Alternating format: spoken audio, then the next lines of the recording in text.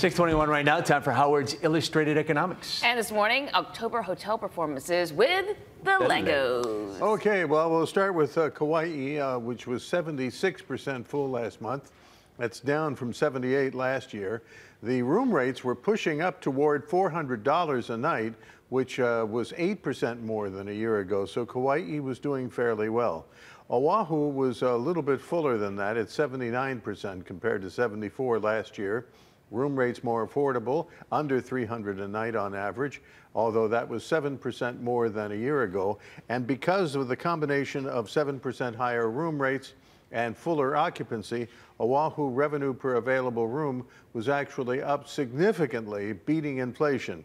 Maui, of course, we expected to be down, and it was, but it was only down fractionally at a little between 66 and 67%.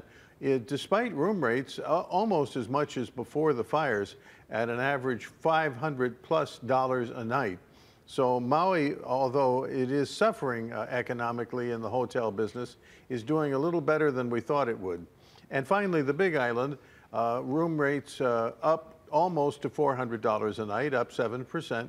And the occupancy fell below 69%, but that's still pretty full for shoulder season. So even though some of this is not as much as the hotel business would want, is better than expected, we're not suffering quite as much in this respect as could have been the case.